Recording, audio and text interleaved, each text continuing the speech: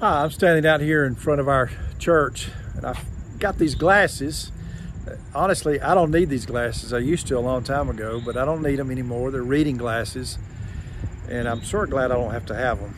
But sometimes it's important to think about what we're focusing on, and that's why I have these glasses as a little prop today. It's important for us to consider the things that are before our eyes and thus before our souls.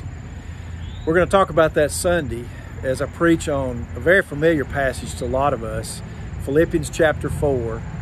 In that passage, it tells us if we're filled with anxiety, that we should pray and bring those anxieties to God. And there's a peace that surpasses all understanding that will guard our hearts and minds in Christ Jesus.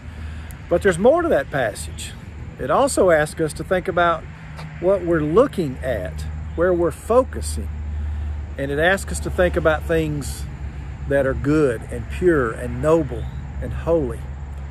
We're going to talk about that because the things we focus on can shape our very identity, the kind of person we are.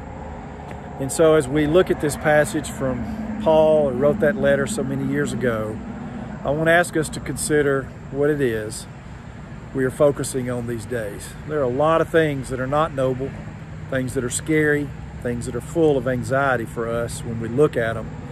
But there are also a lot of good things too, and those things are what God has asked us to focus on because it shapes the kind of person that we are, the kind of servant and the follower of Christ that we can be.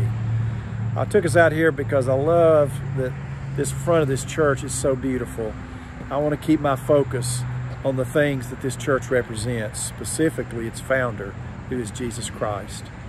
Come join us for worship, 10:30 a.m. on Sunday morning, or on our YouTube channel at Trinity Baptist Church. Have a great day.